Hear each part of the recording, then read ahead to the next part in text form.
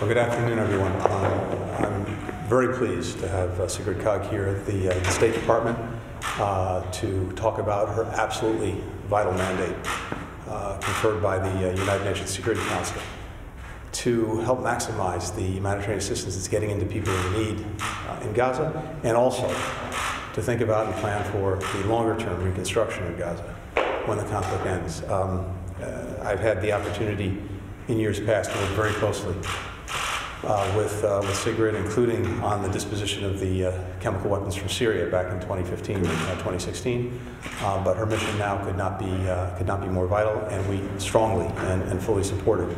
We'll be working very closely with Sigrid, with Israel, with Egypt, with other concerned parties, in the first instance to maximize the assistance that's getting in, but not only getting into Gaza, getting to people who need it within Gaza, including in the north. And in that, the United Nations remains an essential and vital partner. At the same time, we have to work through the terrible allegations that have been raised with regard to some UNRWA personnel. That's absolutely essential, and we'll be looking to see that the necessary work is done to deal with that and address that situation. But here today we have an opportunity to compare notes on the practical steps that need to be taken again to make sure that assistance is getting to those who need it. Yeah, thank you very much. And indeed, I'm extremely honored and I feel privileged to meet you again, Secretary and Tony.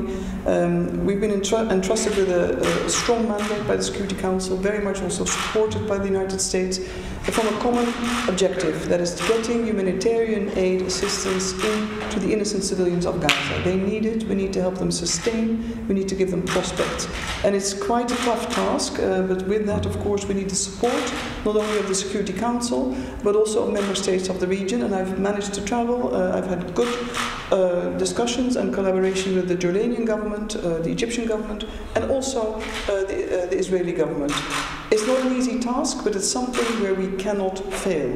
And some of the obstacles or the challenges are practical, but volume, quality of aid, sustainability of aid, getting it to the right people inside Gaza is what we stand for and what we need to deliver on. Now, there are a number of issues we also need to keep talking about, and that is deconfliction, safe conditions to deliver aid, not only for the humanitarian workers, but also for those who receive it. We also need to talk about aid diversion, and any potential risks that aid gets into the wrong hand needs to be prevented, and if it happens, we need to act very swiftly in a very transparent and credible manner. There are a number of options that we want to discuss today.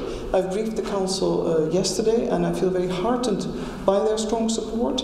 It's not an easy road, but as the Secretary said, common objective is to assist people in need through humanitarian assistance, and hopefully, not so long before us, through commercial goods, because we need those goods for the early recovery as well as the reconstruction of Gaza at the right time. Thank you. Thanks, everyone. Thank you.